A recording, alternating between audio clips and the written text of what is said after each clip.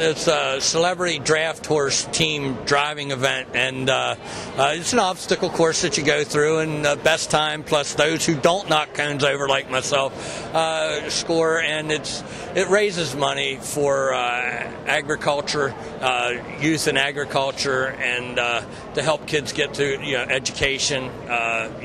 So it's a good event that helps keep people involved and children involved in agriculture here in Pennsylvania. The horses are extremely well trained. You didn't have to tug on them hard for them to respond. Just a little pull on the reins, and they knew what to do from there. Just to do it is a win, no matter where you finish. Obviously, I didn't finish in first place, but just to be part of it is a big win. We're going to take the brakes off next year. Just going to be a cloud of dust behind me. We're going for the win next year.